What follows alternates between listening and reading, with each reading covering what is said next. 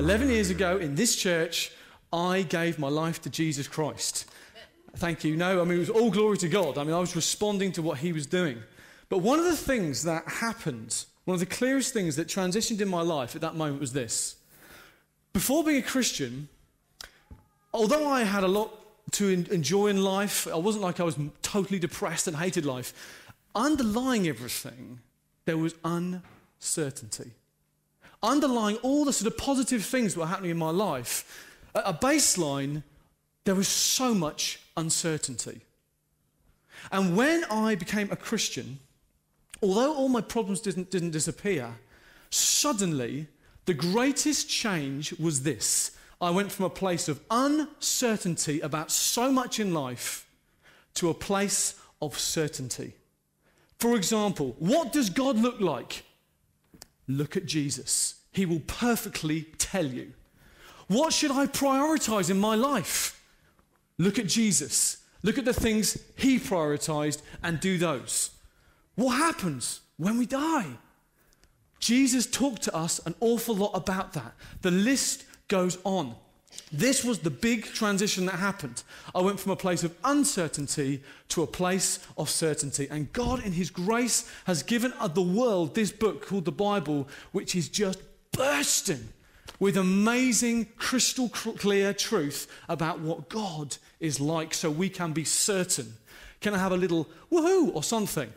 Thank you, very good.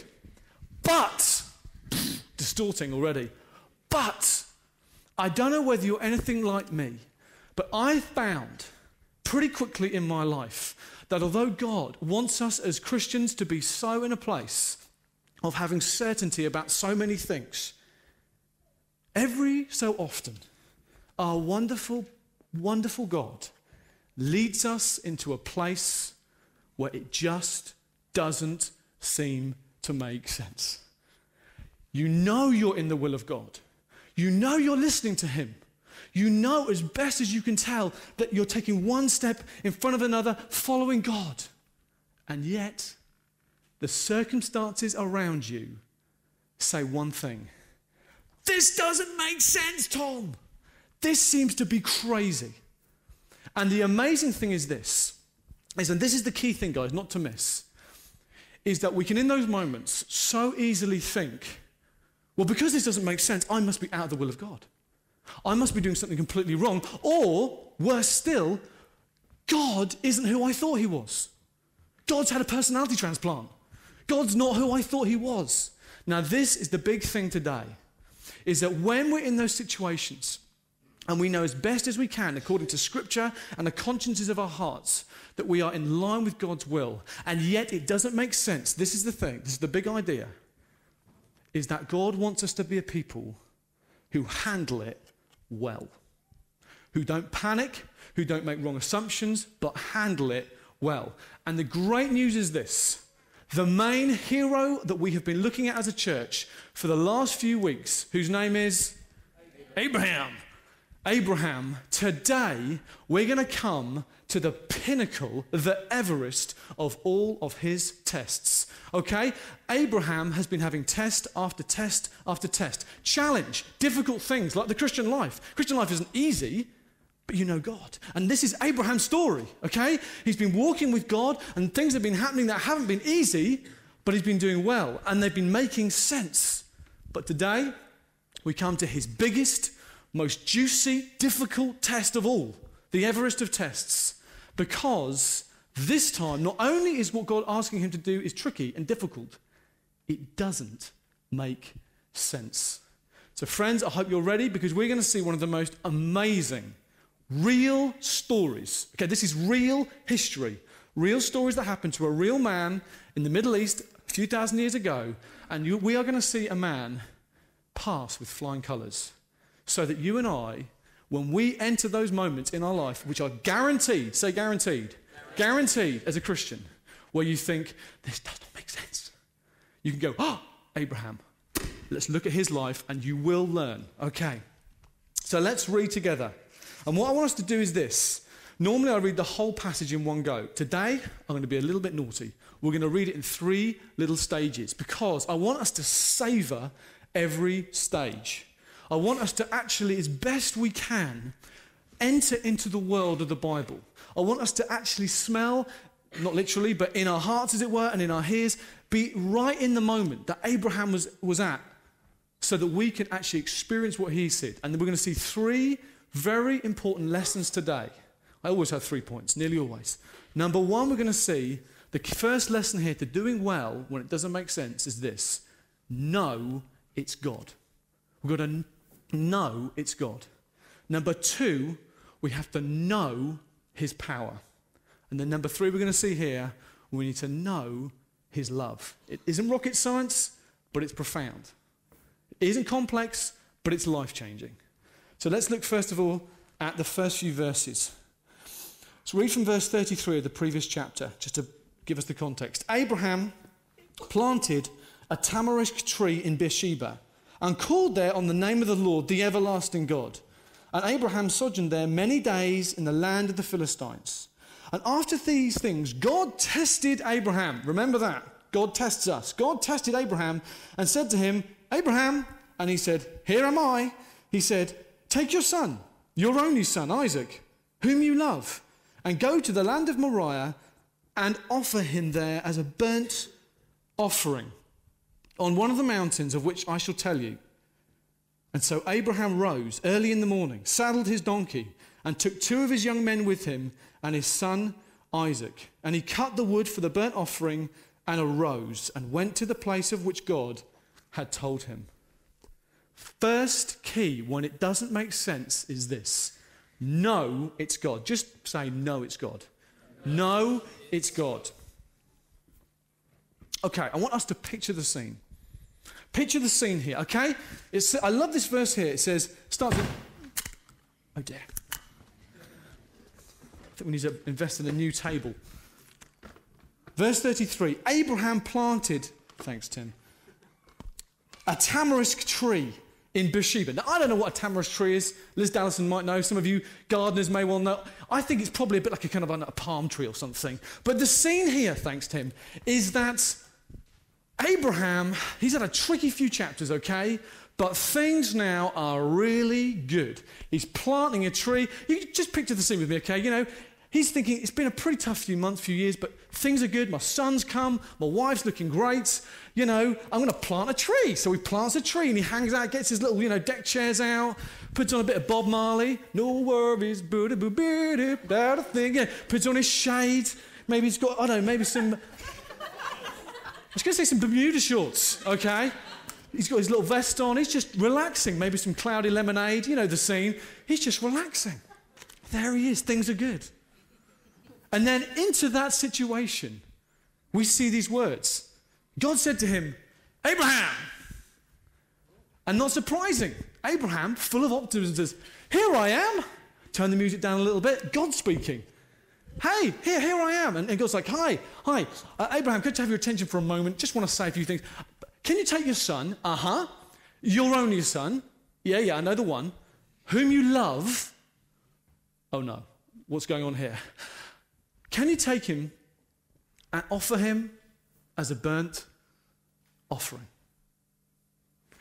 I don't know, I'm just speculating. But my feeling is at this moment, Abraham may well have had one of those moments. You know what it's like? You're in a noisy place, perhaps a train station or something.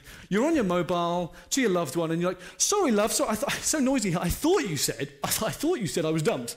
I'm sure that's not what you said, but oh, you did say that. Oh, right. Oh, okay. It's kind of one of those moments where, he's got his Bob Marley on, he's relaxing, he's got his tamarisk tree, he's just chilling out, and God says, "Take your son, whom you love, your only son." No.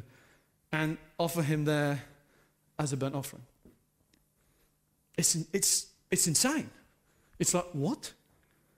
And remember this, guys, walk with me here. This is the son he's waited 25 years for. 25 years since God first promised this. This is the son that God is reminding him in 3 different ways. Your son, your only son, the one you love. God is using language here to ram home the point. This is the most precious thing in the world to him. This is Isaac. This is his boy. This is his son that he would have taught to walk. He would have, changed his nappies. He would have tucked him into bed at night. He would have spat his hair. He would have prayed for him at night. Prayed that he'd have good dreams. This is his son that he would have whispered about, as parents do when they're asleep. Wasn't it funny today when when Isaac, fell over, but it was so cute. This is his son that he would have taken down to the Stone Age park and played football with a boulder with, pushed him on his little Stone Age swing and on his little square wheel trike, This was his son. And in this context, God says, take him and kill him. This really happened. I want us just to savor the emotional challenge that Abraham would have faced at this moment. I can't honestly comprehend it. And there would have been as well, not just an emotional challenge, but a huge theological conundrum.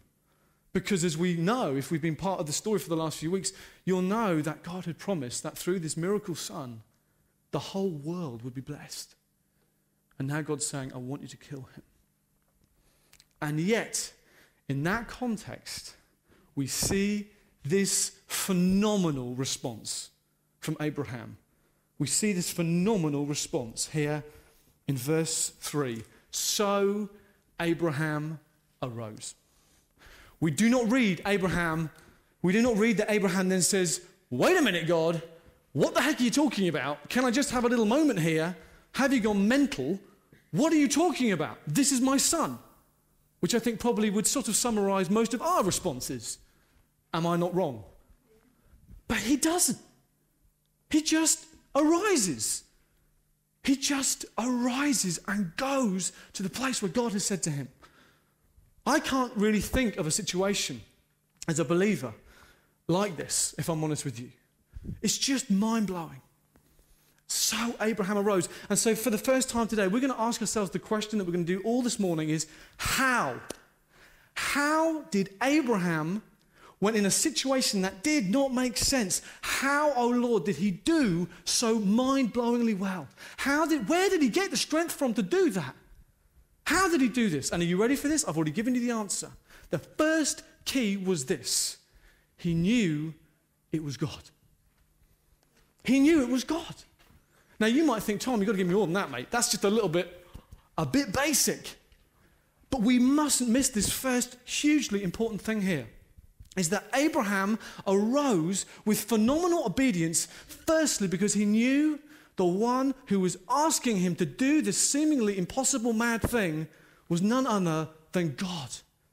And so his response is immediate and complete obedience. Now I think we have to learn something from this.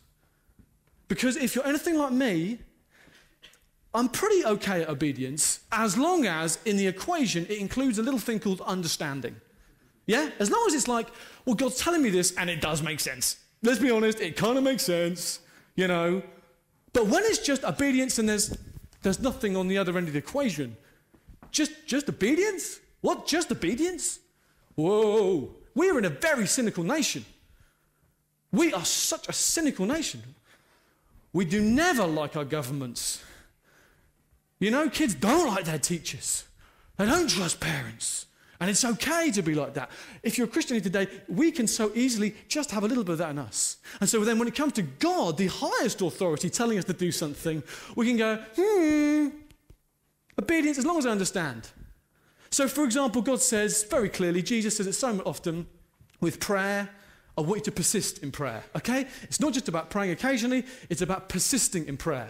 And we go, but God, if I've said it once, why do I need to say it again? I don't understand, so I won't do it. Whereas actually God says, no, you may not understand, but when my word tells you to do it, you say, how high, okay? There's a thing called humility. God's word is so clear. God says, get baptized. But we go, but Lord, I don't fully understand it. I'm going to spend 30 years trying to understand the theology of it, then I'll do it. No, my word is clear. Get baptized. repent and be baptized. So you do it. The list goes on. Why should I, Lord, stay in this painful situation that I'm in? I don't understand. God's placed you there. If you know you're walking with God as best as you can tell, with your conscience, with the word of God humbly, and yet you're entering into a painful situation, God may well be saying, I just want you to endure well. And this is so key for us because we can be such a people who, unless we understand, we won't obey. I love Peter. If you don't know much about Peter in the Bible, he's like a big, burly fisherman man. And there's a bit where, thank you, Hugh. There's a bit where he's in a boat with some other guys, and as happens, Jesus walks on the water. And he just says one word to Peter. What is that word? Come. Come. And I love Peter because he's just like, I'm there. He's just out there straight into the water. We would be like, well, just a minute. So when you say walk on the water, do you mean like you're going to turn it into like ice? Or are you going to give me some little sort of inflatable shoes? I'm waiting for them. How's this going to work? Some sort of winch from heaven? No, I'm just going to understand this, Lord. I'm going to use my mind. And actually, he just says, come, obey, Peter.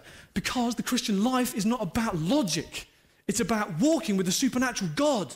It's about relationship. And so he calls us at times into situations like walking on water. Probably not literally. He's talking about that, metaphorically. That we have to step out of the boat into a situation where we may not understand, but God calls us to. And I think this is huge because we can despise obedience for the sake of it. And yet it's key. It's massive. Many of you will know a guy called Terry Virgo who leads New Frontiers, which is the movement of churches we're part of. We're part of a movement of churches, about 800 churches across the world, led by a guy called Terry. And 6 years ago, something happened. There was an annual gathering of the movement, or a lot of the movement, in a place called Stoneleigh in England. Now, this was the single biggest gathering of Christians in the entire of Europe. The music that came out of the event would almost, without failing, top the Christian charts. It was huge, massively influential. It was like the golden goose, if that's the right phrase. It was the jewel in the crown is the phrase I'm looking for, I think. It was this beautiful thing. Everyone loved it. Stoneleigh? Yeah, I'll see you at Stoneleigh. It was great. Families together, kids playing, sunshine, bit of Bob Marley, no worries. It was just great. Brilliant. And then Terry, one Stoneleigh just announces, we're closing Stoneleigh. Excuse me? What? Terry, have you gone mad? We're closing Stoneleigh. Okay? We're going. And we're like, yay, we're going. What's he talking about? Man's lost it. But he's Terry, he's the leader. Okay, we'll do it. And when he was interviewed about this, after this, the press was like, why on earth, Terry, are you closing this? Do you know his answer? It's very complicated. God told me to. God said. There's 1,000 reasons why we shouldn't do it at a logic level, but God said. It doesn't make sense. It didn't make sense. But God said. Now, we, with hindsight, look 6 years on from then and look at the movement and we go, well, it's a no-brainer. Of course, we would do the same. We can see that as a result of this, now mission has accelerated massively. Huge new numbers of leaders have risen up. We've started church planting at a far greater rate all across the world because of that. But at the time, it seemed potty. It seemed bad. But this is it. Terry knew that sometimes when you know it's God, you just got to do it. But secondly, we see here, the second key here, it wasn't just that Abraham knew it was God, he also knew God's power. Let's read on with the story. Verse 4. And on the third day, so Abraham now, he's been walking for 3 days with his boy and some other servants going to the place where he's going to execute him. On the third day, Abraham lifted up his eyes and saw the place from afar. And then Abraham said to his young men, stay here with the donkey. I and the boy will go over there and worship, if you catch my drift, and come again to you. Say, come again to you. Those words are huge. Okay? He's saying to the servants, me and Isaac, this is where we're going off on our own, okay? We're going to worship. That's code for we're going to do this thing. We're going to offer the burnt offering. And then he says these words to them. I will come again to you. And all the scholars, all the commentators on this agree that it's not that Abraham there is just like offering a cover story. Yeah, he knows that, really Isaac, this is the end of the road for him. We're not coming back again. No, here, Abraham truly believed that he would somehow be able to come back with Isaac to that place.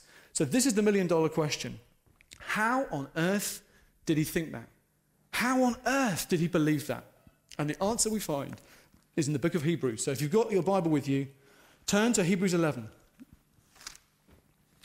Hebrews 11.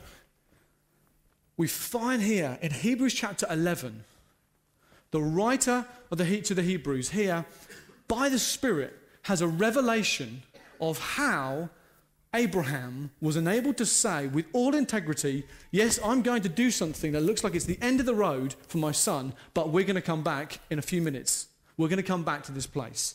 From verse 17 of chapter 11. By faith, Abraham, when he was tested, offered up Isaac, and he who had received the promises was in the act of offering up his only son, of whom it was said, through Isaac your offspring shall be named. This is the thing. He considered that God was able even to raise him from the dead, from which, figuratively speaking, he did receive him back. He considered God. He considered God. How did he say those words with integrity? This is the thing. He had a revelation of the power of God. God's character is phenomenal. There are so many attributes to God's character, his love, his mercy, his kindness. But I want us today to zoom in with a laser-like focus here, as Abraham did, on one aspect of his character, and it's this: the power of God. He had a revelation that God was able. He was able to even raise him from the dead. So I don't want us to miss this here. It wasn't like Abraham was just like really laid back and blasé about this. Think about it. If he was living with the revelation that God was even able to raise him from the dead, then of course that means he'd come to grips with the fact that he was going to have to kill him. But his faith in God, a God of power, was so huge, was so active, was so real at this moment that he was able to say, we're going to come back. Because I know that God's promised that through my son, the nations are going to be blessed. So even though what God is telling me to do seems crazy, our God is so great and so powerful, he can even raise them from the dead. He considered God was able. He considered God was able. This was because when you look at the life of Abraham, he had had the privilege, as we have had, he had walked with God and seen God do miracle after miracle after miracle. In Genesis 12, we'd seen when Abraham's wife Sarai was in trouble with the Egyptian leader, God sends a plague, a disease on him in order that she would be released. Phenomenal. In chapter 18, we've seen God promise that within 1 year from when that thing happened, this miracle son would be born. True to his word, that miracle happened. We've seen in Genesis 19, 2 angels come from heaven in order to sort out Lot. Now, Lot was Abraham's nightmare nephew. And he came and sorted out his family. He got him out of the place which God was judging him. So on those 3 occasions alone, Abraham had seen a God of power in real action. And he had allowed those experiences to become part of him. He had allowed those experiences of God doing miracles change how he lived his life. What will we do with those bits of information I said at the beginning about 3 healings? Those are real miracles that God has done in our day and age. And he doesn't do them simply to change bodies, although he does. He also does it to change this body, to change the corporate body. His people, that we get changed. We have a responsibility when miracles happen to go, wow, my God is a bit bigger than I realized. We have to be a people who, like Abraham, the first key was know it's God. Just be obedient, trust him. But secondly, know his power. Know it in your hearts. Know it in your life, no matter what you're facing. I can say with all integrity and all humility and confidence, God is able. He absolutely is able. He's so able. I love Ephesians 1. Paul writing to this huge, beautiful, amazing church. And yet he says to them, my prayer for you is this, is that you would have a revelation, I love this phrase, of the immeasurable greatness of his power towards us who believe. The same power that raised Jesus from the dead. The same power that raised Jesus Christ from the dead is available. And I love this phrase. He wants us then to have a revelation of the immeasurable greatness of his power towards us who believe. I always think when I read that, maybe it's just me, you know, like riot police, when they're trying to control people without actually hurting them, they use those huge like power hoses, which sort of, blast people, they're so powerful. Whenever I see this phrase, this immeasurable greatness of his power towards us who believe, I just have this image of God going, do you understand the power that is available to you? That's a positive thing. God's not a riot policeman. I'm saying God is the power that is available for us who believe. I love this. This changes everything. When we have a revelation of the power of God, God doesn't call us into situations that we don't understand just so that we can be obedient, but he secondly does it so that we can know his power. That we can know the immeasurable greatness of his power. If I was to say to you, the City Church football team playing Faversham FC, half-time, it's not good, okay? It's not good. 5-0 down. They go off into the changing room. Craig, are you the manager? You are. Craig's the manager. Craig has a little team talk. Gather around, guys. The reality is this, is that Andy Shev is playing badly. John Nottage, I just don't know what's gone on with him. And Dodge, no, he's not good. So we're going to have some replacements. Sorry, guys. I've got 3 players. You might have heard of them. One called David Beckham, one called Ronaldo, and one called Wayne Rooney. I've just got some connections, and they're going to come on, and they're going to play in your place. Is that okay? That's all right? Of course, no problem. Now, at that point, the mood's going to change, okay? The mood is going to change in the changing room from one of despondency, we're 5-0 down, to one of smugness, excitedness. We're going to absolutely demolish them. Even if those are the only 3 players who went on, Faversham FC are going down, baby. They are going to lose. Now, this is the thing. What's changed is that the team have considered the greatness of those 3 players. And suddenly their confidence in the obstacle of the 5-0, scoreline thus far is like, could be 50-0. It doesn't matter. We've got those 3 guys. Nothing's changed in them. They are still aware of their weakness, the rest of the team. No offense. They know that they are just limited. But they've got the power of these 3 guys on their team. It's not they're trying to pretend, let's try really hard. No. They're just considering the power and the quality of those players. And so they will go on and absolutely demolish Faversham FC. Now, you have to understand that this is what as Christians, this is the battle of faith that we all face. It's the easiest thing in the world to get our eyes on the things around us. But what this tells us is, and let me leave this as a challenge with us, do you consider God? Do you make it your prayer? Do you make it your lifestyle to daily lift your eyes off your own limitations and your own weaknesses and to flood yourself, to cry out to God for revelation of the bigness of his power, of the immensity of who you have playing on your side? And so right now, as I'm saying this, I guarantee there are challenges in each of your hearts, in each of your lives, real challenges that I don't want to belittle. But God, with a loving firmness as a father, is saying, I want to say humbly, and yet as God, you have to consider me. I want you today, O City Church, to consider the power of God that is available to you. That's his word, that's his promise, a blood-brought promise, the greatness of his power that is available to you. And as I was thinking about this, I was thinking, Lord, I was just thinking and praying about you guys, the church, and I felt God smile, actually. I felt God say, do you know what? In huge part, you as a church are a people who do this. I know many of you here have moved to this church physically because God said move. Stage 1, God said, I knew it was God, so I'm going. And you're here, and actually there'll be some challenges you're facing. You've moved away from home, and there's perhaps a new friend that you're trying to make, but there's challenges. And today God would say to you, he wants you to have that second arrow in your quiver. Not just know it was God, but know his power. Know his immeasurable power to enable you to do well.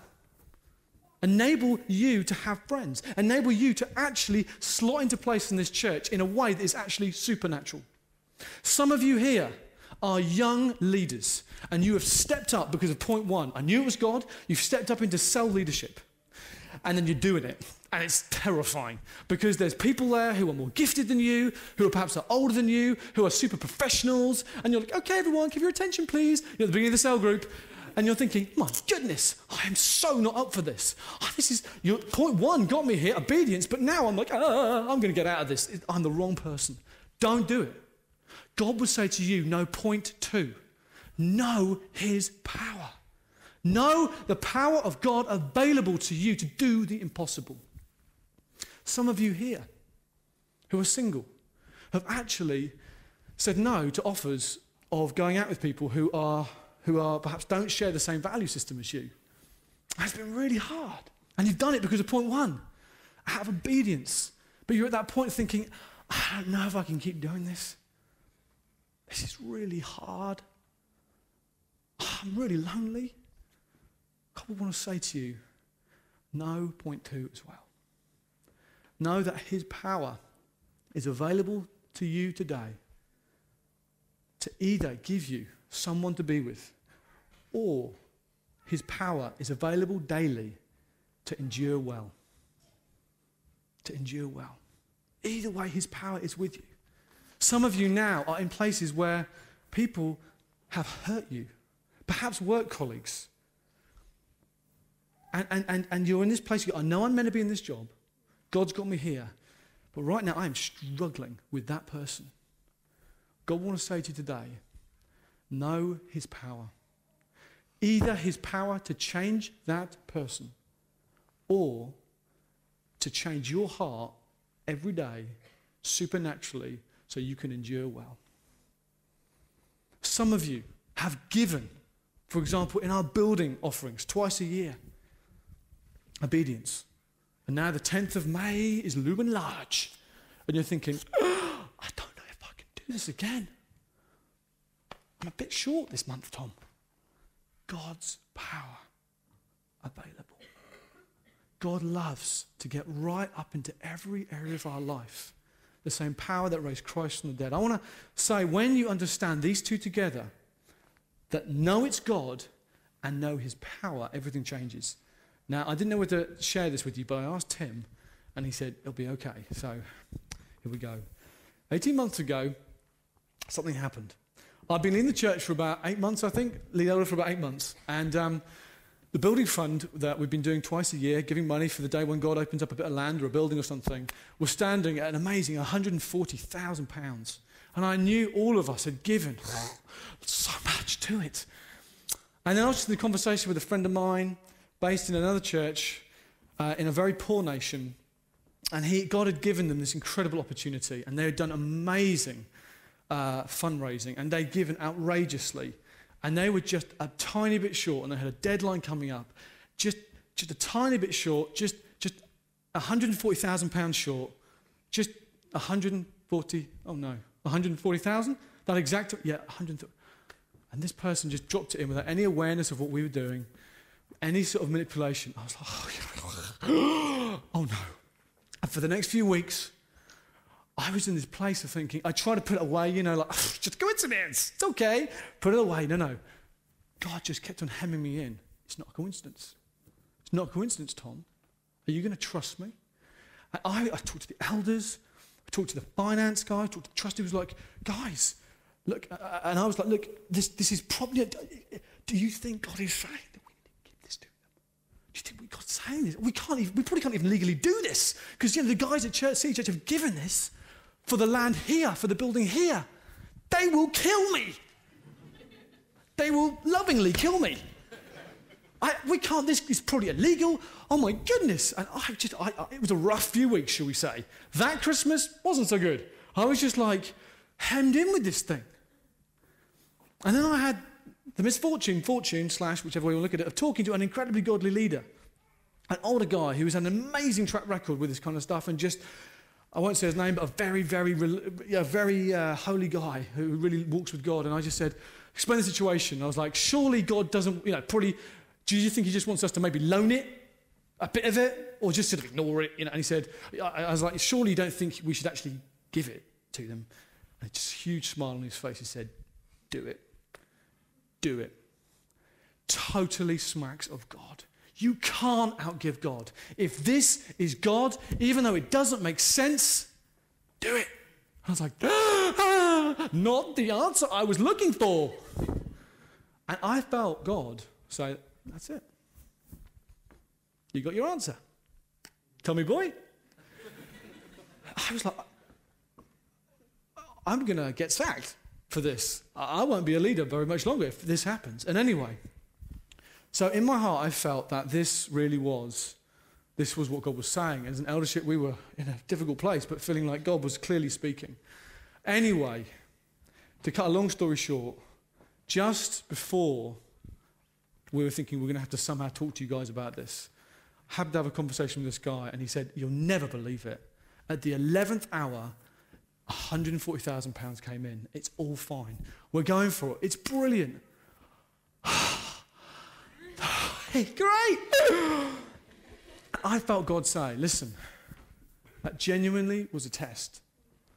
It was an Abraham-Isaac test.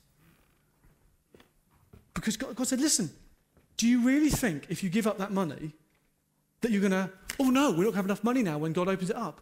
I could add 10 millionaires in one Sunday who will sort it all out for you if that was my will. God is sovereign. I was like, oh yeah, that's kind of true actually. The issue here is not the logic and the maths, it's whether God is saying it. Now praise God, he didn't ask us to do it. But I wanted to share that with you because do you know what? There's going to be times, it may not be anything like specific like that, but God is causing us as a church to flex our faith muscles. Would we be willing? Would we be willing, if God clearly was saying it, in view of his power to supply all our needs, would we be willing? And I know you would say, amen, amen, amen. God has promised us, I believe, a building, and the way he wants to bring it is his sovereign will. And so actually the key thing is that we stay in line with his will. We don't try and apply logic all the time. So, number one, key, know it's God. Number two, know his power. And thirdly, though, we see here, know his love. Final bit of reading, verse 6. Verse 6 of Genesis 22. And Abraham took the wood of the burnt offering and he laid it on Isaac, his son. And he took in his hand the fire and the knife. So they went both of them together. And Isaac said to his father Abraham, my father. And he said, here am I, my son.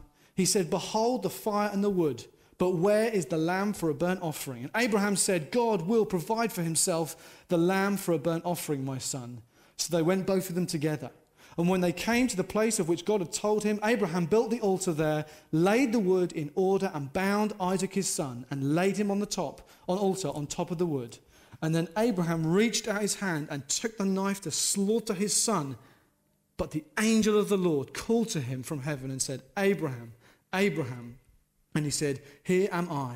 And he said, do not lay your hand on the boy or do anything to him, for now I know that you fear God, seeing you have not withheld your son, your only son, from me. And Abraham lifted up his eyes and looked, and behold, behind him was a ram caught in a thicket by its horns. And Abraham went and took the ram and offered it up as a burnt offering instead of his son. Hallelujah. So Abraham called the name of that place, the Lord will provide. I bet he did. As it is said to this day, on the mount of the Lord it shall be provided. Our God is a provider. Jehovah Jireh. It even rhymes. How good is that? Our God is amazing. What an amazing... This is better than Hollywood. This is outstanding. This really happened. He's there. He's obedient. His son is carrying the wood, the son that he's grown up with, that he's taught to walk, that he's loved, that he's prayed for, that he's invested in. And he's right at the moment with the dagger in the air. And an angel says, "You've passed. Well done." And in an instant, he provides a ram. No problem. And the ram is offered in place of Isaac. And as we come to an end this morning, I want to say this. It is so important if we're going to, in those situations which don't make sense, that A, we know it's God.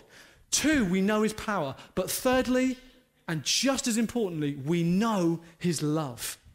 And this final bit of the story booms out the love of God. You see, how does it prove the love of God? I'll tell you how. Is that this passage is actually pointing to one even more incredible passage in the Bible. It's called Calvary, the place where Jesus Christ died. Is that this whole story, as amazing as it is actually, it's a dress rehearsal for the real performance that really happened. You see, what we have to understand here is that between these two stories of Abraham and Isaac, and then Jesus at Calvary, that are deliberately parallel after parallel after parallel. You see, Isaac and Jesus are deliberately paralleled so that we would see them and marvel. We see, for example, is that they were both born sons of a promise. That both Isaac and Jesus were both born as a result of a miracle. That they were both firstborn sons. That they were both greatly loved by their fathers. We see that both of them carried their wood to the place of execution. We see with Jesus, as with Isaac, that both of them willingly laid down their lives. Both of them were laid down as an offering. And both of them came back from the dead. With Isaac, it was figurative, but with Jesus, it literally happened. And the amazing other detail here is this. This place, Moriah, where this is all happening, the geographical place where Abraham and Isaac are, guess what? It's the same region where hundreds of years later, Jesus Christ hung on a cross. It's the physical same region as Calvary. This is phenomenal, the detail of God here. But what we have to understand is that this story here, as emotive and as dramatic as it is pointing to a phenomenal, great story, the most important story that you will ever hear. If you're a non-Christian here today, I want to say this. The gospel, as much as it is about Jesus' life as a perfect representation of God on earth, it was all leading to a climax. It was all leading to that day when Jesus Christ gave his life willingly at the cross. You see, if you're anything like me, when we've been looking at this story this morning, we've been kind of putting ourselves in the place of Abraham, haven't we? We've been saying, wow, Abraham really did well. We should be like that. We need to do well when God is testing us. And that's good. That's right. But actually, as we come to a close this morning, we need to understand, ultimately, the story is not calling us to be like Abraham, actually to show us that Abraham is a picture of the Heavenly Father leading his son, Jesus, Isaac, to the place at Calvary. It's a picture not so much of us trying to do well in our own strength. No. Actually, it's about pointing to the most important event that ever happened in this entire universe, and I'm not overstating that, is when God the Father, the true and better Abraham, led his son Jesus, the true and better Isaac, to the place of crucifixion.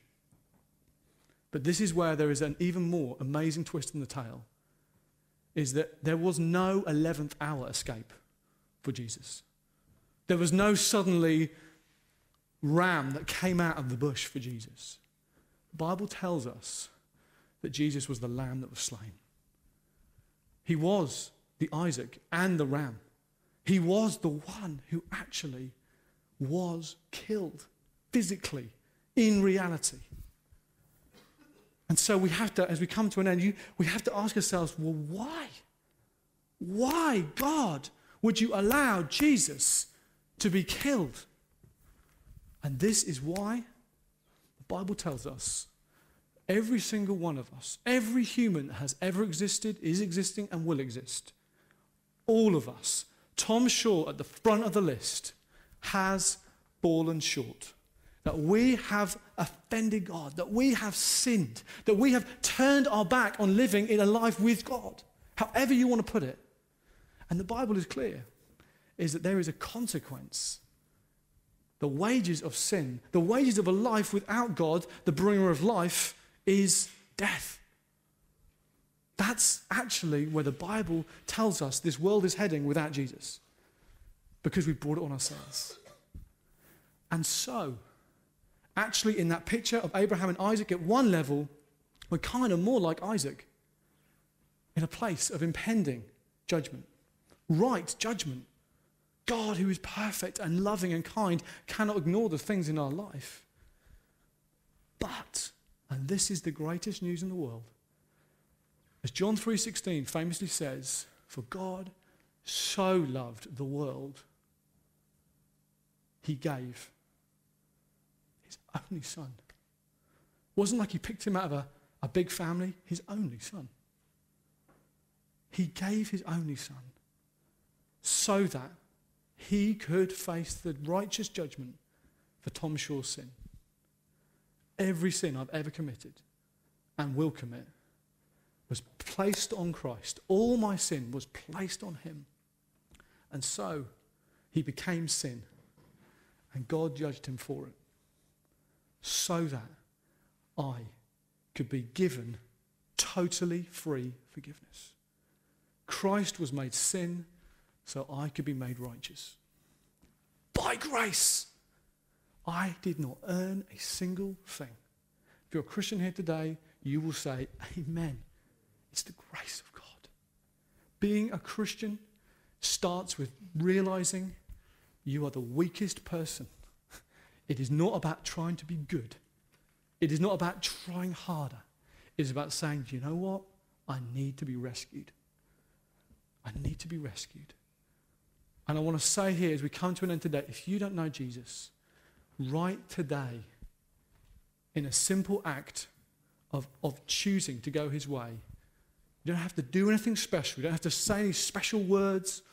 You can say, God, I know I need to, in faith, access that forgiveness. Let's close our eyes, shall we, just for a moment. If you're here today and you know you're not a Christian, you know perhaps you're almost, you kind of been looking at this thing for a while. I want to say as simply as I can, God absolutely is wild about you. He loves you with such an intensity, he gave his only son. Jesus was punished so you can be included and adopted instantly into his family. I don't know if there's anything greater. I don't think there is. And right today, I want to encourage you to say yes. To say, yes, I want to access this forgiveness. I don't want to face God based on my own works. And I want to say right now, I encourage you, as a response, just pop your hand in the air. Everyone's eyes are closed. God and myself are here. Just want to say, right today, if you know, you just say, yeah, I want to go God's way. Right now, I want to encourage you just to make a response so that afterwards we can connect and talk it through. Push through any fear. Right now, say, God, I need you. Place your hand high in the air. Say, Father, I need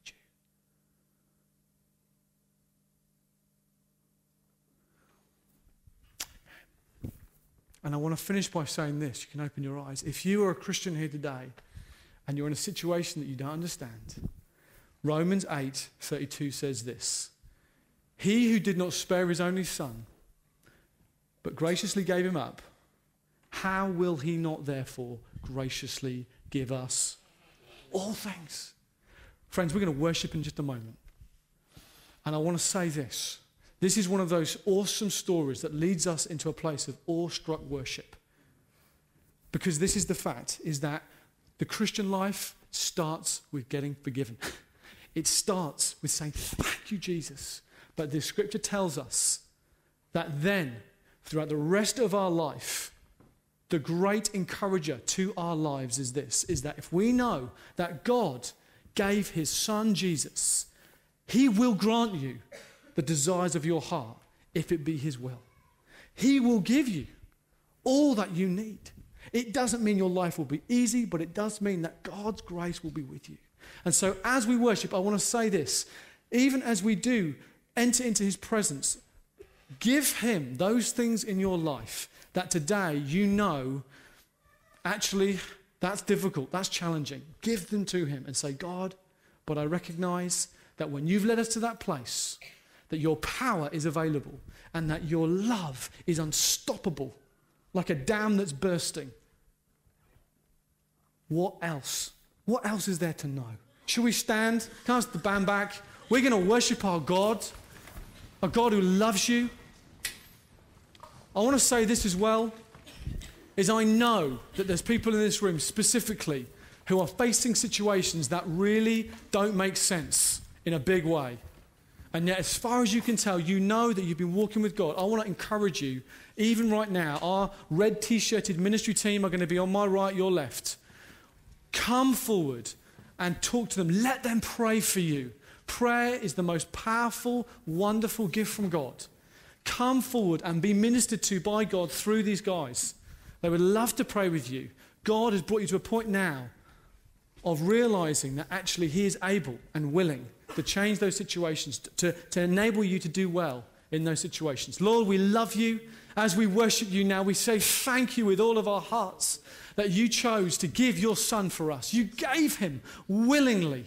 God, we praise you. Lord, when we say God is a loving God, we're not just talking in a fuzzy way. We're saying, Lord, historically, you proved it beyond any doubt. Sometimes we feel it, sometimes we don't. But today, the anchor of our faith is Jesus Christ, given, poured out for us, and then raised triumphantly, gloriously, raised from the dead to prove that even death no longer is a challenge. Even death has lost its sting. Even death now no more shall produce fear in our hearts. God, we worship you and we say, Lord, receive our worship. We are humbled and exalted. Lord, we are broken and built up all at the same time as we consider what you've done for us. Almighty King, we worship you.